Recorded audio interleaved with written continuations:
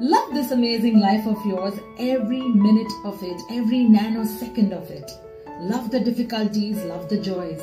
Let those difficulties and challenges be your steps.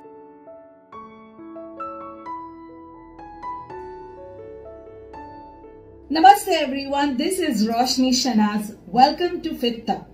As we enter this beautiful festival of love, harmony, compassion, let us share today on how to move from being God-fearing to God-loving.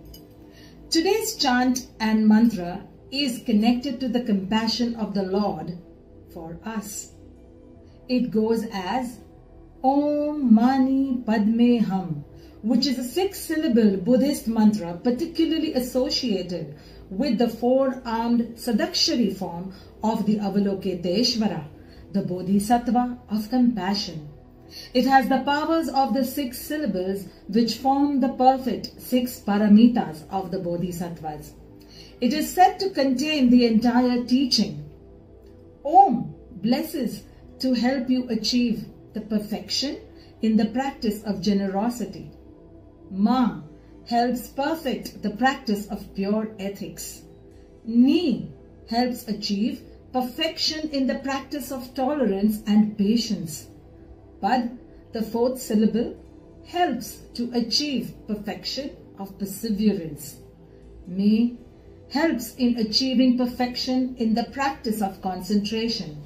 And the 6th syllable, Hum, helps achieve perfection in the practice of wisdom.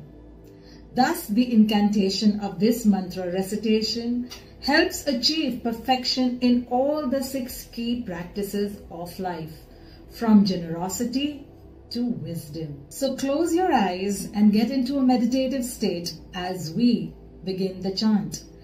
Inhale and exhale. And today we will chant a set of 3 times each of this mantra. Feel the energy getting calmer and quieter from within with every inhale and exhale. Always in meditation, try to put your palms open, facing the ceiling, or put them in Chin Mudra or the Gyan Mudra and rest them onto your knees or the lap. We shall now chant 3 times into 3 sets. Feel all the love surrounding you,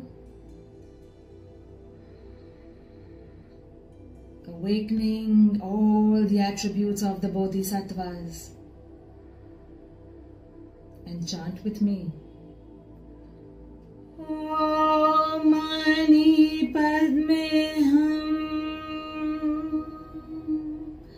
Om Mani Padme Hum.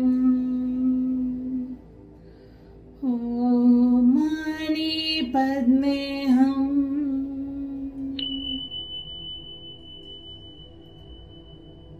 Om Mani Padme Hum.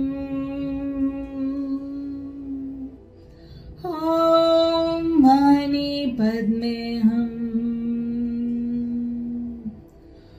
Om Mani Padme Hum.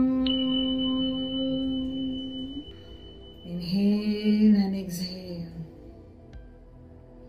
Feel all the love and compassion of God and the cocoon of God's protection surrounding you.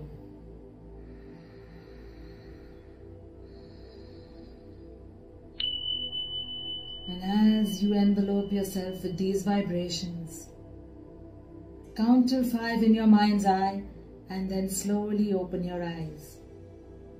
For any prayer or meditative time, never jerk back your eyes open immediately.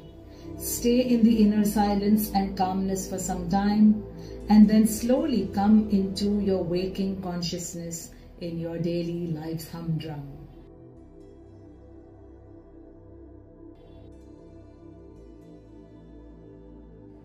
My God and Master Meher Baba said, "Pure love is matchless in majesty. It has no parallel in power, and there is no darkness it cannot dispel. Only love for God works the miracle because love is beyond mind and reason. Now, all our life we have heard and been asked to be God-fearing, because God punishes the bad and rewards the good.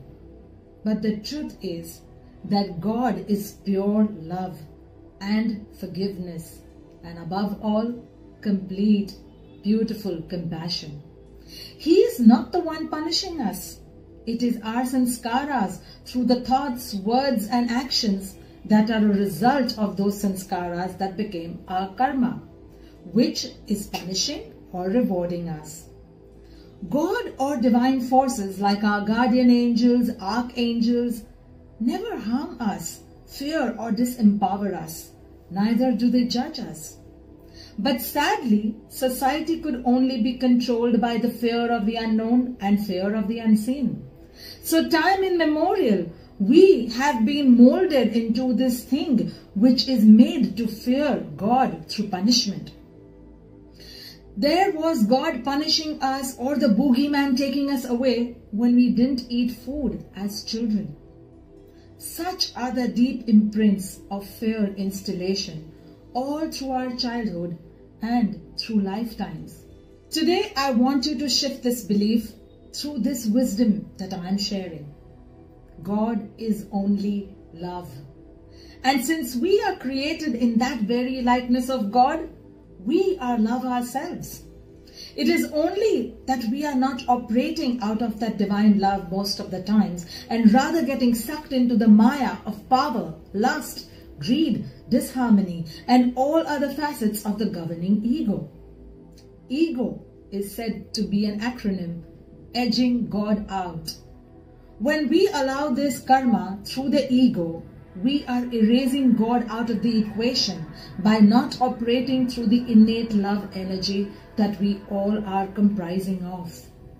Can you ever imagine to close your eyes and think how to hurt and punish someone I dearly love, truly love? It's not possible. Can you do that?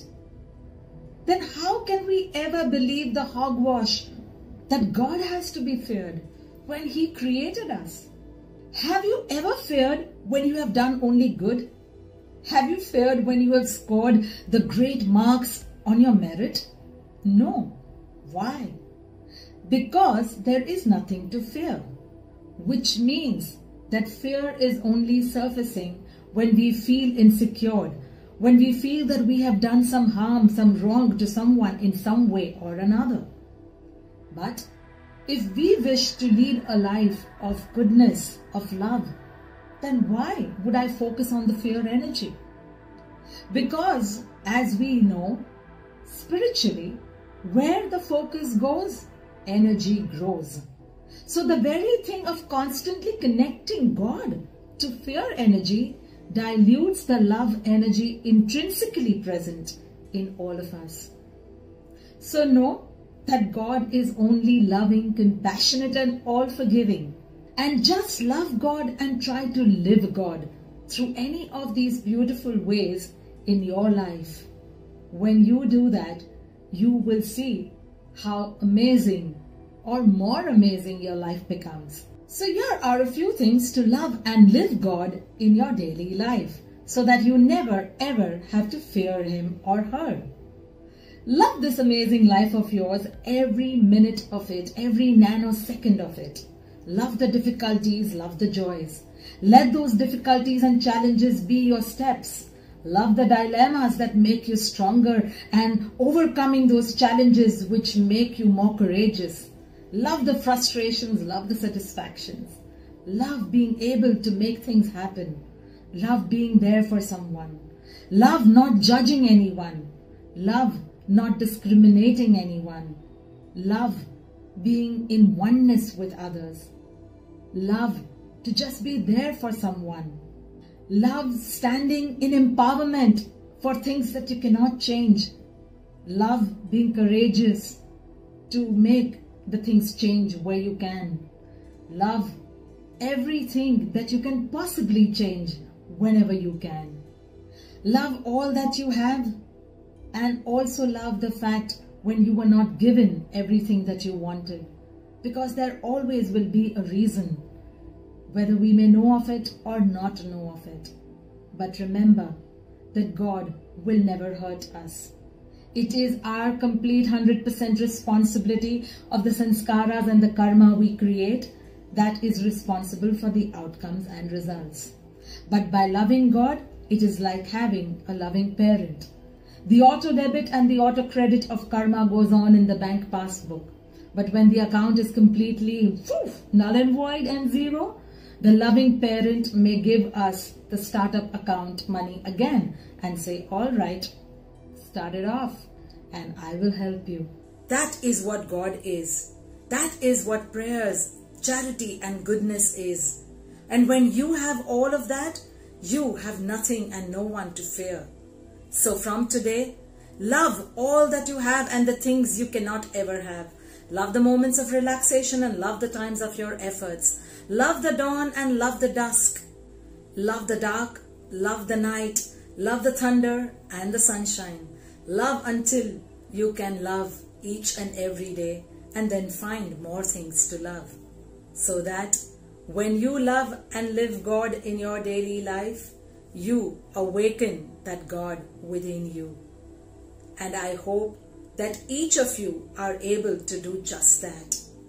When we collectively awaken this God energy within us, we shall see how beautiful the world can become, the very paradise that we all dream of.